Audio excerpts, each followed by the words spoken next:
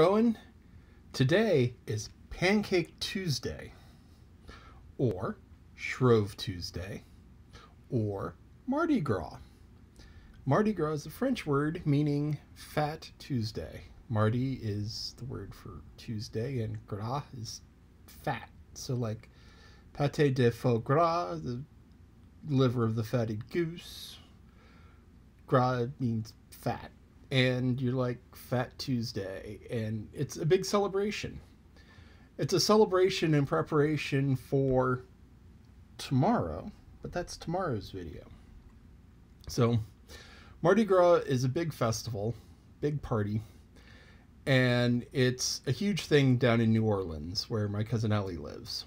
And down in New Orleans they have parades and floats and drinking and singing and partying, and this goes on for days. And the party ends on Fat Tuesday, Mardi Gras. Down in South America, they have Carnival, which is from the Latin carne lavare, meaning goodbye to meat or removing the meat, because starting tomorrow, it's Lent. That's tomorrow's video. But today is preparation for that.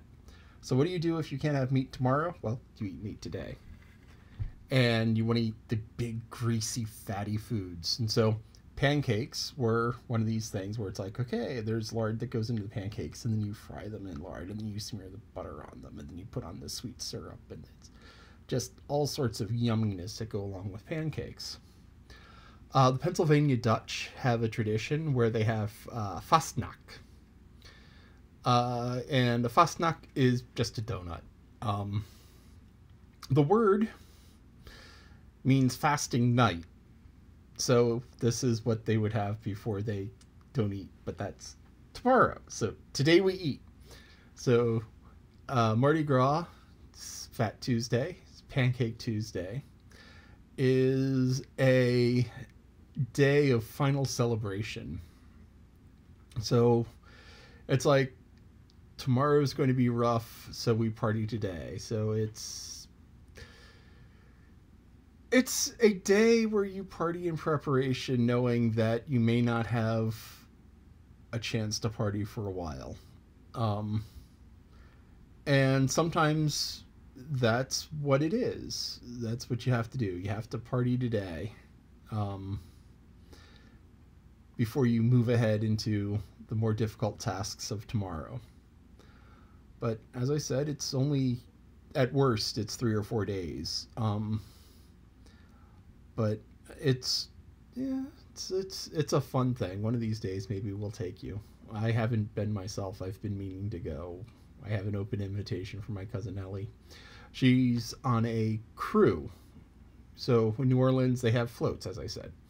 And the floats are run by crews. And her crew is the Muses. And all the different crews have shticks. And their shtick is they hand out shoes. And these are just like stray random shoes that they find. And they find these shoes and they decorate them. They glitz them all up. And once the shoes are all glitzed up, they hand them out from the float. Another crew does coconuts. Beads are everywhere. So these floats, they just go around and they throw beads to people. And when my brother was down at Mardi Gras, Peter's big guy, bigger than I am, you know how big I am. Peter's huge.